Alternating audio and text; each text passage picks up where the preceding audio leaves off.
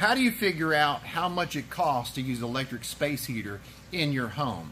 What kind of safety tips do you need to know when using electric space heaters to avoid some hidden dangers? If you're a homeowner, I'm going to teach you what a watt meter is or a power meter is today, so you can plug in your space heater and know exactly what it's going to cost per day or per month. And I'm going to teach those technicians out there, if you don't know how to use a voltmeter, I'm going to show you how to use a voltmeter and do a simple formula to figure out how much an electric space heater or any type of heater that uses electricity costs per day or per month. You're watching HVAC Tips for Technicians / Homeowners. I'm Tad. Let's get started. Now let's go over the most simple method for calculating the cost of our electric space heaters, and that is using an energy meter or a watt meter. If you're a technician, this may be something you want to keep in your van, your truck. If you're a homeowner, I would definitely get one of these. This is very simple, and you can at least know the cost associated with the heater that you have chosen, right? So this is the box right here. It says HBN plug-in power energy meter. Go get one. I'll put the link right here, and I'll put it in the description. So we're going to be using the Dreo smart wall mounted heater. This is a small heater, and it probably won't be using as much electricity as this tower heater. This is also Dreo, and this is a 2-in-1 fan and heater. Now, let's plug in our energy meter. Right here, boop. When you plug in, I love the fact that it displays voltage. If you click the Hertz button, you can see the Hertz. You're not going to see any cost right now because we don't have anything plugged in. But let's go ahead and plug in our heater. Let's go ahead and put it on watts. But first, let you see the voltage.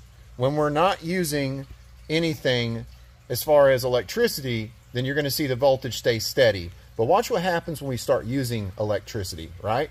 So we're going to keep it on a wattage, but notice it was 122 volts. Now, I'm going to take my little remote controller for my smart wall-mounted heater, and I'm going to turn the power button on. So now our wattage is climbing because we're starting to use this space heater. You can see the wattage is almost 1,000. It's probably going to be over 1,000 in a moment. But look at our voltage. See our voltage? 118. It was 122. It pulled down to 117. So it's pulled down to 117 from 122. So you can see that when you're using a heater, it's affecting your voltage. Now check this out. This is so cool. So if we hit the amp/minus button, right? See, it's pulling 1484, 85. It's pretty steady now. We're going to hit amperage. It's going to say 12, right? Let's go over to cost. All right, now let's push amp again. This is what it's going to cost us per year, $26.28. Per month, $216. And then per week, $50 per week for this to run. And then per day, $7. And then per hour, about 30 cents, 29 cents. So that is so cool. I hit the cost button, then I hit the amp button, and it showed me exactly how much this heater is going to cost. Now, using my dual induct psychrometer, you can see it's putting out about 147 degrees. Take a look where my telescoping probe is, right there in front of the vent. That's a good amount of heat there, and it's blowing out at least a foot. So pretty nice. I like this heater. Let's go ahead and turn it off, and I'm going to go ahead and check the tower heater's cost. Looks like we got a cool down period. It counts down from 30 seconds. That way it gets rid of the residual heat on the coils, the heating coils. I like this because you can actually use your phone and an app, and it's very small. We actually use this heater a lot, but I got another heater just so I can compare today using both heaters on the watt meter that we have. Let's test out the 2-in-1 fan and heat tower heater. Plugging it in, checking the voltage, should be 122. Plugging in the tower heater. And here's the remote controller.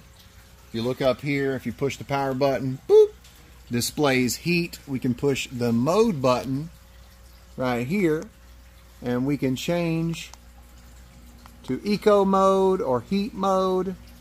We can push the fan heat button. We can do just the fan. And there's 1 to 12. And then we're gonna go to just heat. Although this thing blows pretty hard. It blows, I'd say at least probably 10 foot. All right, let's see, go back to heat. And then we got, looks like 5 stages of heat there. 1, 2, 3, 4, 5. Let's push the mode button. Let's choose our temperature, 90 degrees. All right, I'm gonna let this run for a minute and stabilize, and then we'll be able to read the wattage. Looking at the meter here, it says 117 volts. Before it was 122, pulled down about the same. Let's go to wattage, 1577. Let's go to amperage, 13 amps. Let's go back to cost, and then amp minus. So $1,700 per year to run this heater, $144 a month, $67 per week, $9 per day, 40 cents per hour. So it's going to cost about 10 cents more per hour to run this larger tower heater. Very cool. Let's check the heat output, and then let's use our meter. Looks like we're putting out about 148, almost 150 degrees with the tower heater.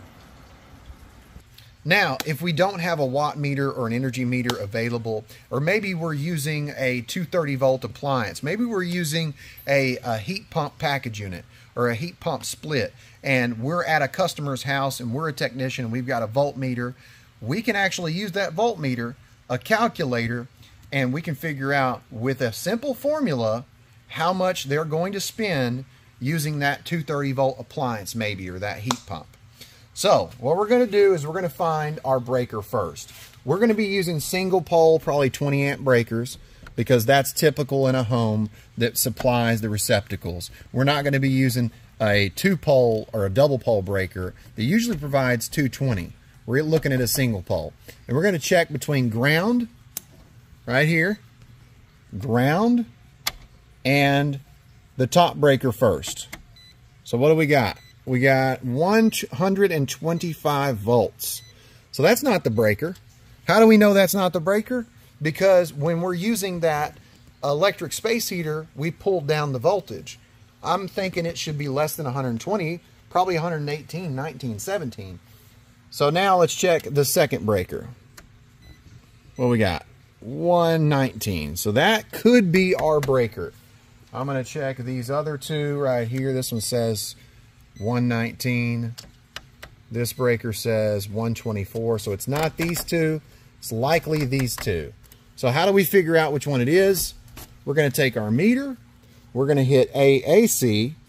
And then we're going to clamp that clamp around the wire that goes to that breaker. What are we pulling? 13.86 amps. Now let's go to the other one. This one was 1.5. All right. So that means it's likely this breaker. So now that we've got our two readings that we need, one of them being the voltage, which was 119, and then one of them being the amperage, which was 13, we're going to take and multiply those. 119 volts times by 13 amps. That's going to give us wattage. It's probably going to be around 1500 watts. Then we're going to divide the 1500 by 1000 to give us kilowatt hours. So if we do 1000 divided by 1500, it's going to be about 1.5, right? So 1.5 is our kilowatt hours. Then we take that and we multiply it by how much we're charged from the electric company, which around here it's 10 cents. So 1.5 times 10, and then times the amount of runtime. So let's do that formula real quick. Here we go. So let's take the amperage, which was about 13.8, times by the voltage, I think was 119, gives us wattage, 1642 watts. Divide that by 1000 to get kilowatt hours. And then we've got 1.6 times by what we're charged, which is about 10 cents. And then times that by 24 hours. That's about about $4 per day. So we can say that heater is going to cost us $4 per day. And then if we times that by 30, it's going to be about 120 bucks a month. And then we can do the yearly calculation, times by 12, about $1,400 a year. We can't end this video without talking about safety. And as a homeowner, you might not know the safety tips required to actually use an electric space heater in your home. Number one is you want to have smoke detectors or smoke alarms. You got to make sure that if you do have a fire, that you have a safety device that can alarm you, especially if you're going to use electric portable space heaters and you're going to have more than one in your home plugged in overnight, because you may not want to use it at night, but if you choose to, you've got to have a smoke detector, right? Number two, you want to make sure if you're using these electric heaters, you have your combustibles 3 foot away. So if you got cardboard, 3 foot away. You got wood, 3 foot away. You got paper, 3 foot away. You got a couch. I don't have a couch. If I did, I'd tell you 3 foot away. It's dangerous to have something right here or maybe next to the cord. You got to make sure all combustibles 3 foot away from your electric heaters. Then you want to make sure that you don't use this to plug in your heater. This right here probably won't even handle your heater's wattage or the amperage, and this is known as a power strip. Notice that the breaker that powers the receptacles is rated for 20 amps, and it would handle these heaters just fine. If you pull more than 20 amps, which this is pulling 13, if you pull more than 20 amps, that breaker is going to trip. I don't know if this power strip is going to turn off. I don't think it's going to, but take a look right here on the back. It says max wattage was 1600 for this, and then max amperage is 6 amps. So don't use one of these with your electric heater. 3 foot away. I'm just kidding. Let's see what happens when we plug these two heaters into a power strip like this. See, they're plugged in, and you can see it's on. Now let's turn them both on and see what happens. Power. Power. And they're both on. And wattage. Looks like it's climbing. It's 800. And it's 2000. Let's see if our thermal imaging camera is picking anything up. Ooh, cord's getting hot. And look what just happened. This just clicked off. Now let's go check the breaker. So the breaker is still on. It did not trip. And you could see that we were over 2,000 watts and the power strip actually turned off. That's pretty nice. But not all power strips will turn off. So don't trust your power strip. Let's see what happens when we plug in both of our heaters to one receptacle.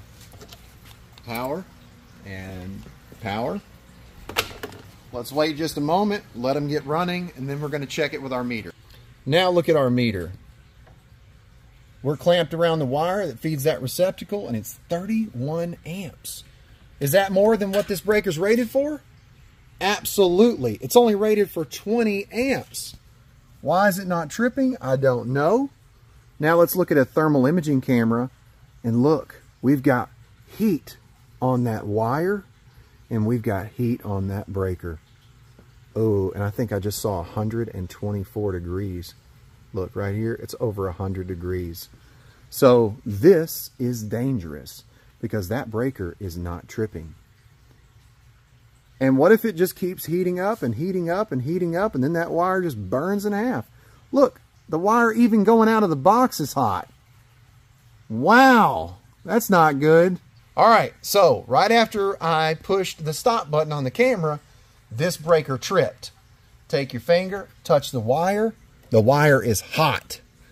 Breaker's hot. So the breaker did trip. It did its job, and it wasn't too late. But you can see the dangers associated with using too many electric space heaters in your home, especially on the same circuit. If you need an electric space heater like this tower heater, stay tuned for the giveaway in February. I'm actually going to give away this heater. Do giveaways every month. Go check out my live videos to learn more. Hope you liked the video. I hope you learned something, and I hope that this video helps you to be more safe in your home using space heaters like these. If you like the video, hit the like button, subscribe, and smash that bell, ding, so you know what I'm doing. If you learned something in today's video, let me know what it was that you learned down in the comments. If you don't have a question, that's okay. Let me know who you are. Let me know where you're from. If you liked this video and you want more videos like this, I've got a playlist titled HVAC Tips for Homeowners, with a couple hundred videos on that playlist. And then I've also got a playlist just for technicians to learn more about HVAC in the field with over 700 videos on that playlist. So go check out that playlist titled HVAC Tips for Technicians. You've been watching Taddy Digest. This is HVAC Tips for Technicians / homeowners. I'm Tad, and I'll keep you cool if you let me.